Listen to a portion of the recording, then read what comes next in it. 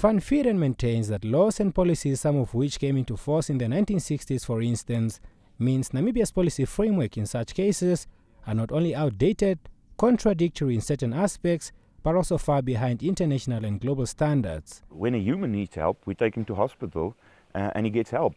But when an animal needs help, you need all sorts of permits and you need all sorts of processes to go through. And in terms of animal welfare, and let me make it very clear, there's a big difference between animal welfare and animal rights. We're talking about animal welfare. In terms of animal welfare, we are far behind the rest of the world. And we should get laws in place and processes in place to help animals that need help. We sit with more than 30 cases, documented cases of animals that have been put down or euthanized because of the processes that's just not sufficient to help those animals.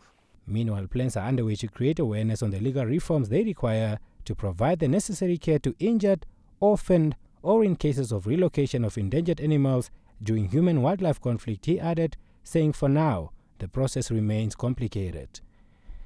Van Vuuren, when quizzed about the impact of the COVID-19 pandemic, says they barely survived as they were forced to cut costs and salaries to retain all jobs across the sanctuary.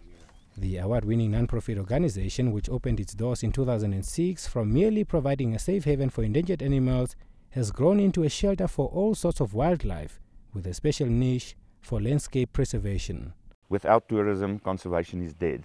It's only a conversation. So yes, we hope that this year the COVID-19 pandemic finally leaves us or eases up on us and tourists return to Namibia and we can escalate the work again. Van Vuuren, a medical expert by profession, also runs a clinic for the community of Opukiro in Post 3. The sanctuary has also attracted sponsorships from A-listers such as Hollywood actress Angelina Jolie and actor Brad Pitt, amongst others, and continues to grow in leaps and bounds, breathe life into the tourism sector through conserving nature and wildlife. Kaipa Herwekanji, NBC News, Nankuse.